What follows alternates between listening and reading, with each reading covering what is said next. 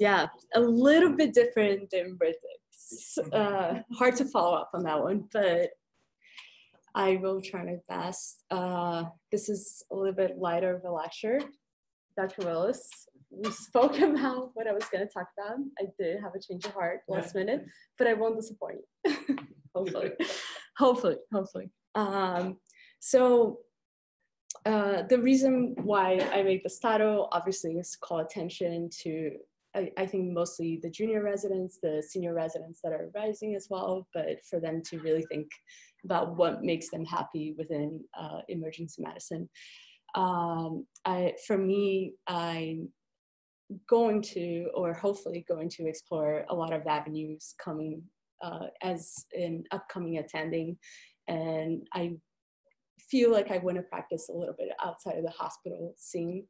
That does not mean I want to give up emergency medicine. It just means maybe the hospital is not for you right now, and I think it's important to ask yourself those questions as you're going through residency.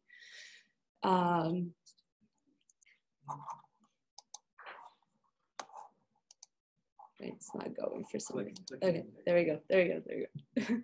All right, so I wanted to start with, hi, Dr. Casey. How's it going? So I wanted to start with County Strong. I think it's important to actually thank our mentors more than anything. Looking at you, Dr. Kendall. Really, I think mentors, our patients, the training that we get here is, it's not comparable with anywhere else. We see patients that are from all levels of, from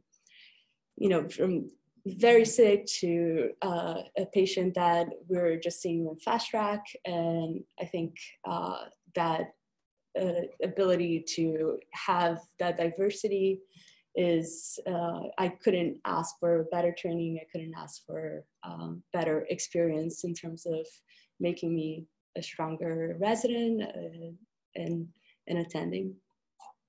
So thank you.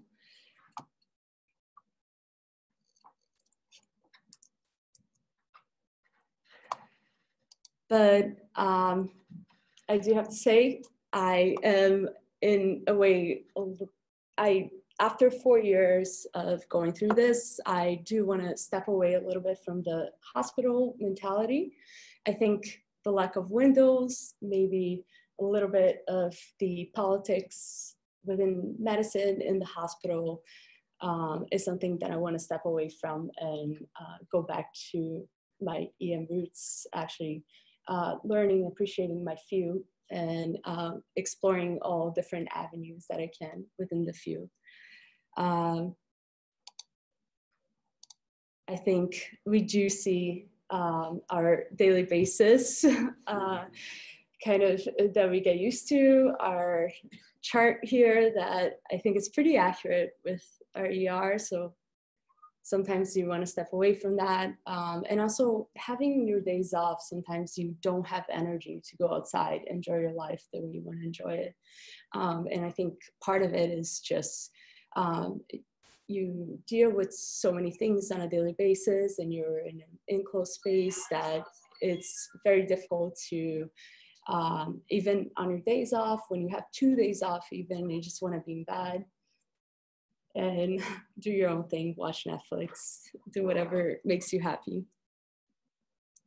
So I do want to talk about, again, much less cerebral, but whatever makes you happy in EM, like create your own path that actually means something to you. I think we often ignore or neglect what we need to do for ourselves that will make us happy in this field. We all chose EM for a reason. We all love emergency medicine, but I think sometimes we think that we need to be in an academic field only, which is not actually the scope of EM.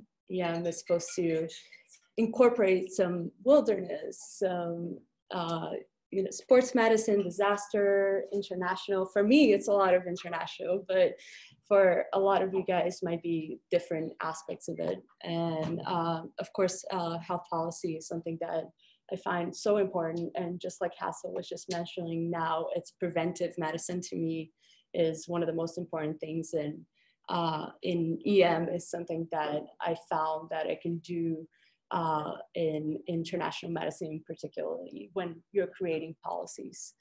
But really, I asked myself, why do I have to do a fellowship in a particular field? Why do I have to go into wilderness or sports or policy, international? And I just sort of stepped away from that perspective and started thinking about, I have excellent training. I've gotten excellent training. I'm able to address all disputes. So that's what I would like to do as an upcoming attending. And I hope that you can also feel the same, especially our junior residents that are going through it, through the steps. If you question yourself through it, I think it will give you a little bit more clarity on what you want to go into instead of just signing up for a fellowship or going into necessarily just academics. So my first example, I'm going to keep it as light as possible. It is a person, it's medicine within sports medicine. So this is a major sports event. It is actually a motorcycle sports event. I've been a fan of motorcycles for a long time. Since before I got my driver's license, I got my motorcycles license. And it's something that I've been watching since I was 14 years old. It's a race for all F1 fans out there. It's similar, but in the motorcycle world. And I think that to me, I really found a way to admire someone that was able to tie in sports medicine with being the best emergency doctor that they can be.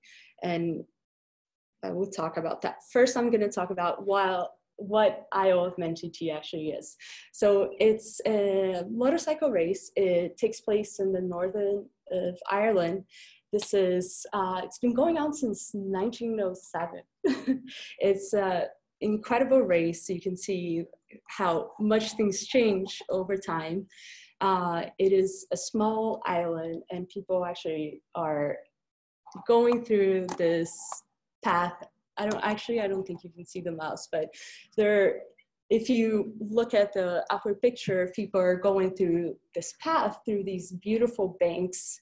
And as their race course, and at any point they can have a really bad injury in terms of this is a really difficult geography to work with, as well as the magnitude of injuries that you actually see in these kind of sport events are very severe, and you have to be able to act very fast in the field if you are the doctor there.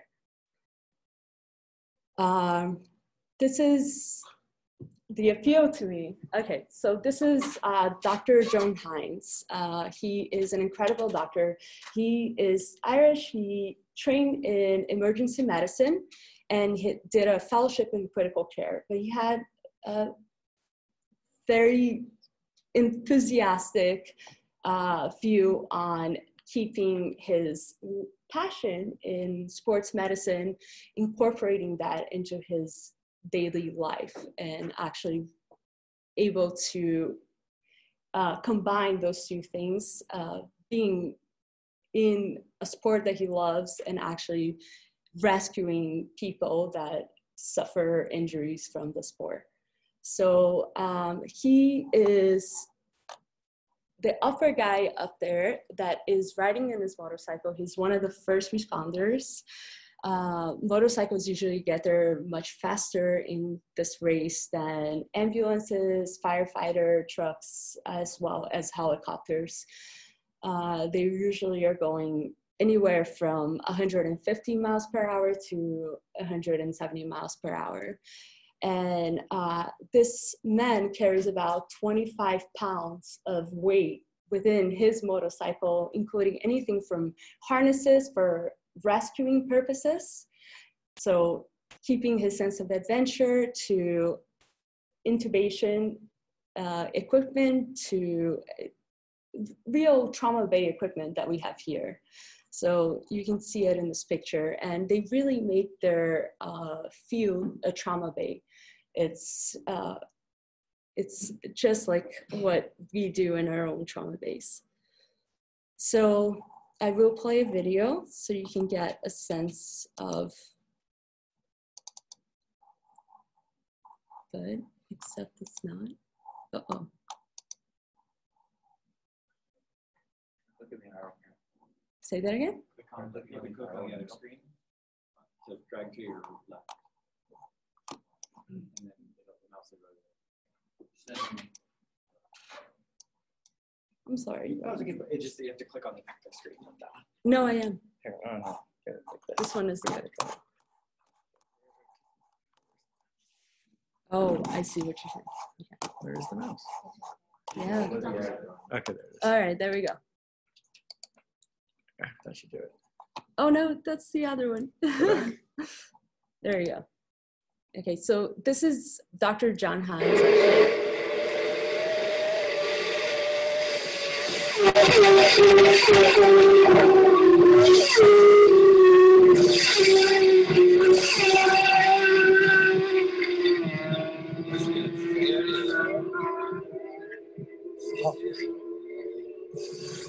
That's amazing.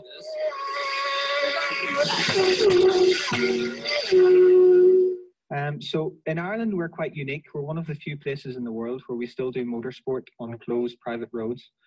So whenever we race motorbikes back home, we do it on the highways and byways. And you can see from this picture of me at Armoy, there's not an awful lot of room there. There's a lot of spectators in the background. This is about 165 miles an hour. We're jumping about 3 feet in the air. And the guys that are really fast are much faster than I'm going over this. So if Twitter's taught me one thing over the last year, it's that anaesthetists are fairly boring individuals. They sit in theatre, they give propofol and they put laryngeal masks in and they read the paper. Well, I'd invite anybody to come and sit in my office with me at the weekends and we can see how exciting anaesthetists can be. And you can do that as a doctor. You can love your environment and do what you love in terms of sports and anything else, as well as being a first rescuer, essentially. So I'm going to give you one of the examples of. All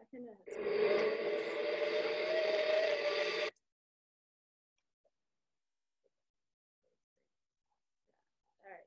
So this is one particular terrible crash that happened in 2010, the 2010 race.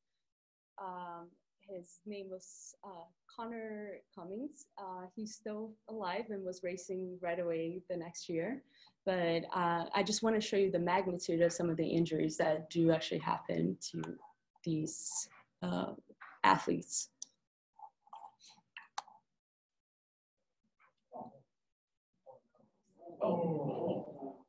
Yeah.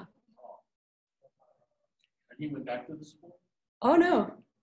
Hold on. There is more. My daughter's been working every day. No. So you get a cactus. Oh.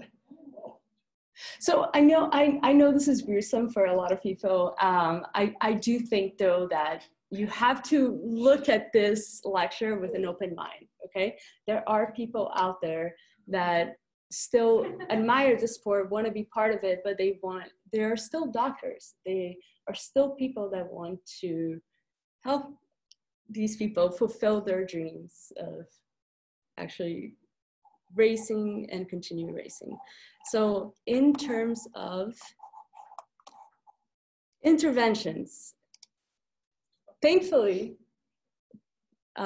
he was there, Dr. John Hines, and the first part of it is actually a rescue mission because he fell so far into the banks that they had to harness him back up into a safe space where they could actually turn it into a trauma bay and be able to resuscitate the person.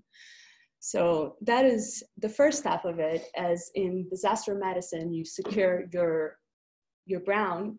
It is the same thing with this. The second thing is Connor Cummings, the motorcyclist, he was actually talking at first when they rescued him, and then he soon became unresponsive, apneic, and essentially they found a lot of injuries, as you can see from that very brutal image of he had bilateral hemothoraces. He also had high C-spine injury, including C2, C3, and C4. And he had a dislocated knee with a very unstable comminuted femoral fracture, as well as an open mid-humeral fracture. So he was actually losing a lot of blood, as well as with the bilateral hemothoraces, he wasn't able to breathe. So right in the field, they realized that it would be 2 hours away to drive into a major trauma center. They were able to stabilize him on the field, dropping bilateral chest tubes. They started MTP on the field. They started antibiotics in him. They also reduced his knee and were able to actually reduce the femoral fracture because it was so unstable, and were able to load him into a helicopter. And you can see here in the latest image that all of the hardware he ended up getting out of it, but he was actually, to answer your question, Dr. Senator, he was racing the next year. All right. I know you don't agree with it, but I have to say, keep an open mind and an open heart when you are treating your patients. It's okay to do those things. Exactly, right? So my takeaway from this, which might be different from your takeaway, but I just encourage you to at least think about it, is really, for me, this is exciting. It's delivering really life-saving, faster measurements to these patients that are undergoing a severe trauma that would not have survived otherwise if they had flown away to a hospital just with paramedics. It's really making the field, the road, the tent, the ambulance, and the helicopter your trauma bay. It's exciting for you, and it's amazing for the patients as well that you are treating. And keeping a sense of creativity when you are treating your patients. It's really the rescuing part of it, as well as the ability to work with very limited resources, is something really exciting for a lot of doctors, and I encourage you to explore those things. So going into a little bit different of a topic, and as I said, I think this is just for a lot of, particularly the junior residents and the upcoming residents, to explore. Yep. No. Okay. It's to explore what you actually love, what you feel entertained by every day. So international medicine, obviously resource limited medicine, has been one of the main things that I've gotten involved with from the beginning of residency. I feel like it challenges me more than anything. It makes me think in different ways that I think when I'm in a hospital where I could just pen scan people, where I can call trauma overhead, and where I can stabilize people in certain ways that I'm not able to do that in the field. I think a lot more about wilderness things in terms of, as you can see, Eric holding here, this was a poisonous snake, but there are a lot of snakes that are poisonous here. And as well as really being in a small room and doing ultrasound as you're point of care intervention for people, as you don't have CT scan available, as the only thing you really have is ultrasound and X-ray in these patients. It's really also self-fulfilling because you have to be able to cover all bases.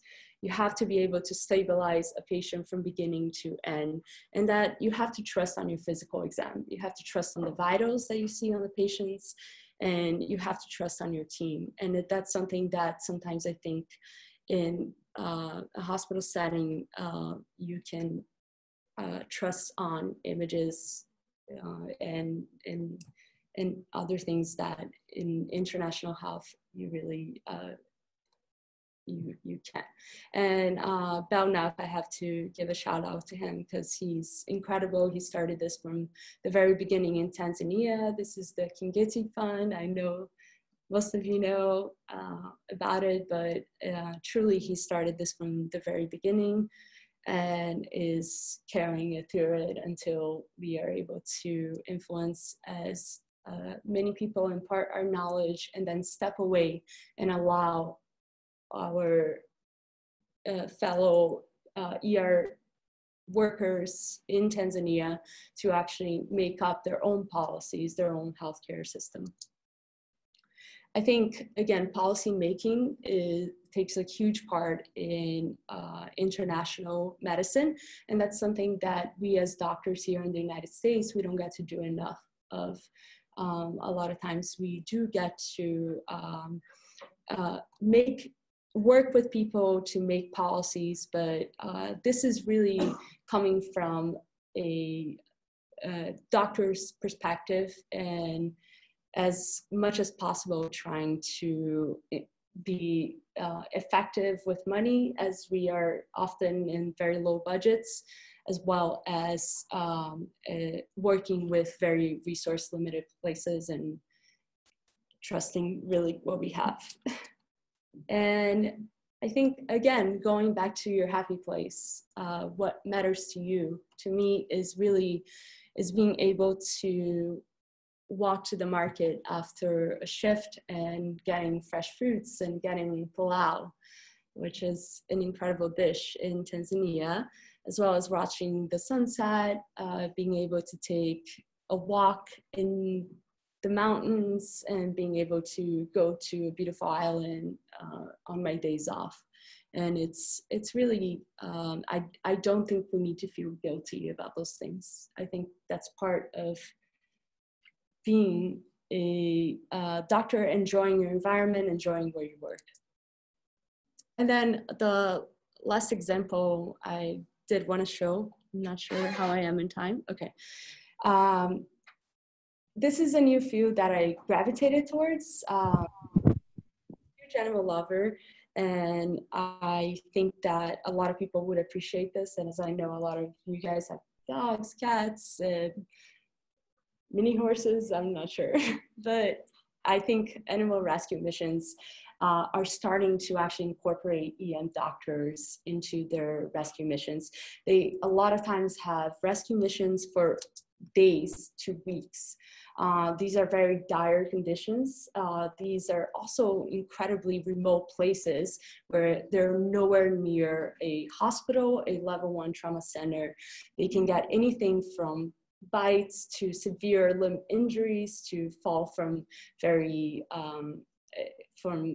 various heights and have a very serious injury. So I think thankfully, we started incorporating within our VATs also EM doctors that care for our rescue team that is going into these missions, that they're going into these wells. They can get hypothermic, hyperthermic in terms of the conditions where they are. They get severe bites, they get severe limb injuries, like I said.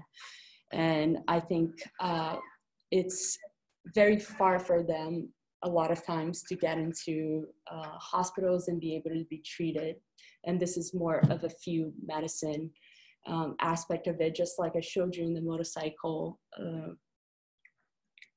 Dr. John Hines' lecture before, where he was able to stabilize people in the field. I think this is important as well with this sort of mission. This is one of the companies that I love. They've done a lot of good work, and they were the first ones to start incorporating EM doctors into their rescue missions. It's called No Dog Left Behind. They actually take a lot of their, they take at least one EM doctor now into their bigger missions.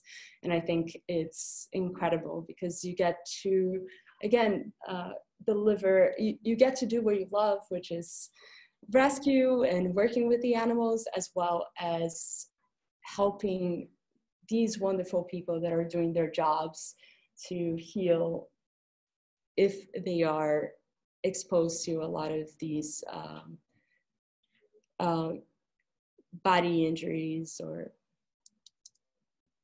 And then, of course, my own experiences, this is what made me gravitate towards thinking outside of the hospital field, which is obviously all my injuries. I survived everything. Guru, I have to say, you gave me a bald spot. But I love you for it. But yeah, everything I did indeed learn a lot from the ER doctors that had treated me in the field, as well as in small little community places where I thought I was not able to regain function of my limbs. And I was stabilized, at least in Vancouver, I was stabilized twice by this small ER doctor that reduced my life because it was so unstable. And before I was able to fly into a bigger actual level 1 trauma center where permanent ORIF was performed. So I am thankful for those people. In conclusion, let's keep it light because Dr. Willis left already.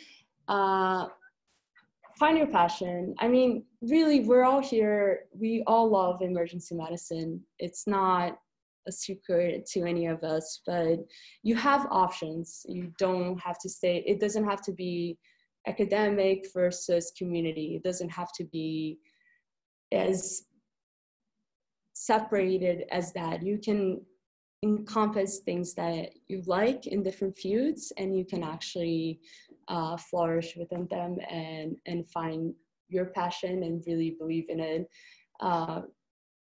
As much as you may get some unsolicited advice and you may get some pushback, you have to really be happy with what you're doing in terms of work. If you are not satisfied with your work, you will not be satisfied with your life. And that's how we are as doctors. We truly we give everything to our professions. So if we can find an environment that makes us the happiest, I encourage you to please explore it. And that is it. I want to thank, obviously, my class, my residents, all the people that were there for me along the way. They were incredible. Dr. Kendall, you are incredible. You are the definition of mentorship and a true mentor. And of course, Dr. Willis, who left, I just wanted to thank him for being so supportive, understanding throughout the years. Stephanie for being a friend and ally, always on my side, incredible person. Our chiefs, thank you for changing and rechanging the schedule and making things not seem as bad as they were. And you guys have been troopers. I also want to mention previous class chiefs, Pam that stay here, as well as Eden Keene. We have Molly, we have Mo. Hassel, you were not a chief, but you are awesome. And you've been a huge mentor and supported me throughout our initiative in Tanzania and everything else. I do want to thank these particular residents. They've been the most incredible support system that love me with open arms, open heart, open mind. Carolina and Ben, you guys are amazing. And then, of course, my family, my friends, and my boyfriend, love of my life. And this is my happy place. And that is it.